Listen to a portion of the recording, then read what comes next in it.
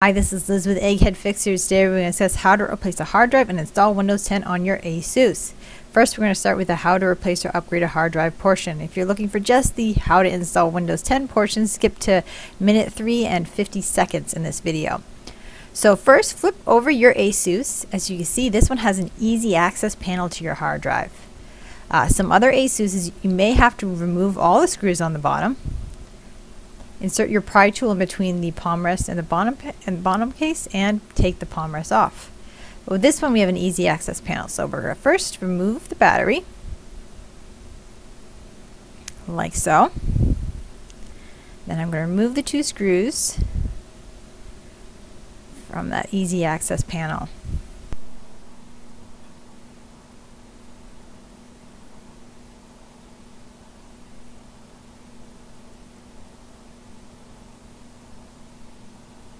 And it slides off just like that.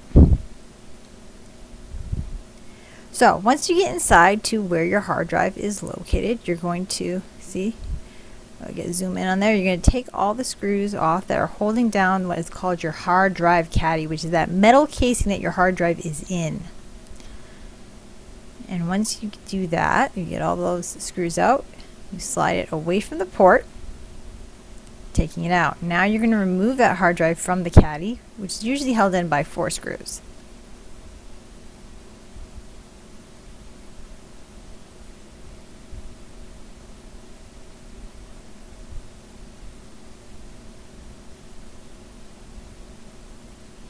And it's always good to kind of keep an eye on how the hard drive is installed in the caddy, because it's easy to get turned around once you get it out. Alright, now once I have all 4 screws out, then the hard drive should easily come out of the caddy. Now this is the kind of hard drive, if it's the same kind yours has, it has what's called a SATA connection. That's that port right there. And this is a 2.5, which is pretty average size for a hard drive if you're looking to replace it. If you were changing it to a solid state drive, it would still need to be a SATA connection, and it would still need to be that 2.5 size. Every now and again they come in a 1.8. If you're wondering if it's 1.8, it would be a little bit skinnier than this. Wouldn't be quite as wide.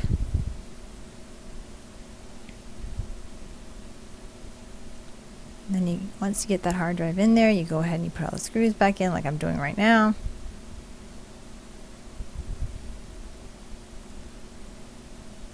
Now you put it back in, line up the port, and it should just gently slide in. Don't force it. It should just go in easy. And then you go ahead and you replace your screws.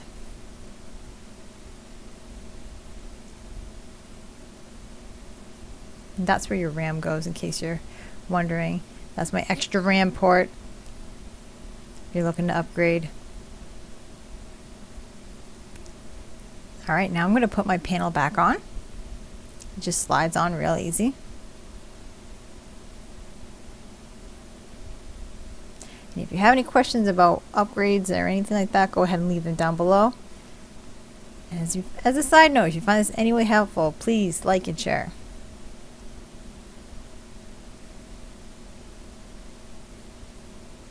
Okay, so as you can see, I put my 2 screws in, I'm going to put my battery back in, and now we're going to move on to the section on how to install Windows 10. Now I'm going to use my bootable USB that I've made. I have a video down below that will show you how to do this for free, so you don't need to purchase a Windows 10 bootable USB to install Windows 10.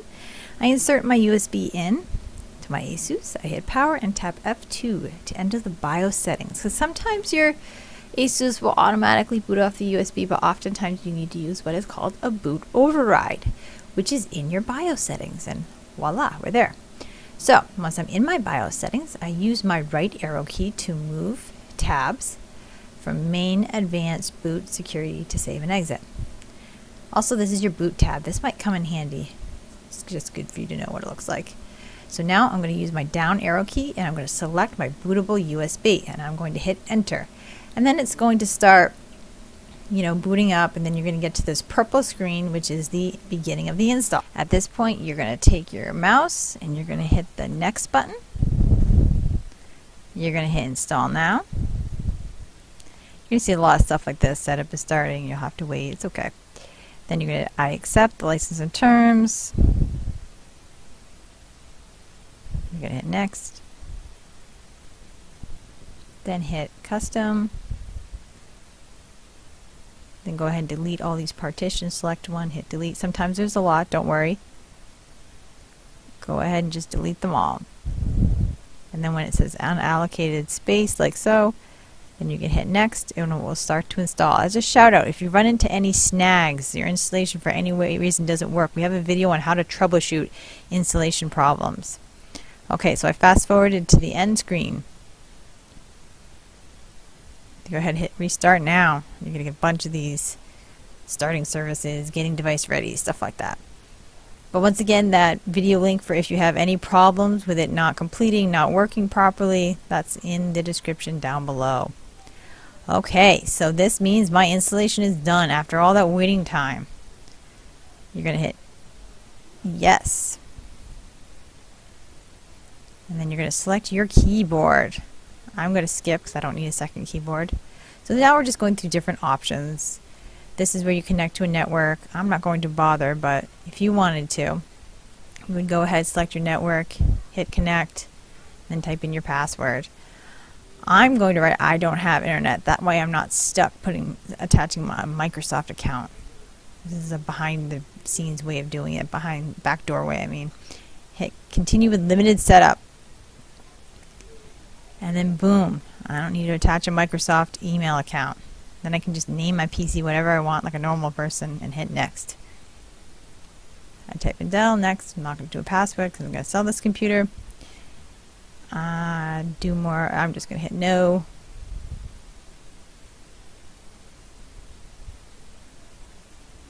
I am going to get help from the digital. I'm going to hit accept, digital assistant. And then accept once again because I'm okay with all these privacy settings. And then I am done.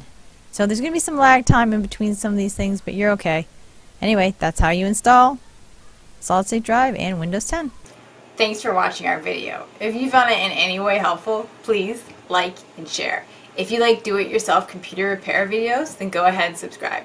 If you have any questions at all or you think of a great video you'd like to see from us, go ahead and leave your comments and messages down below and one of our certified technicians will get back to you. But anyway, from one egghead to another egghead, this is Liz signing out.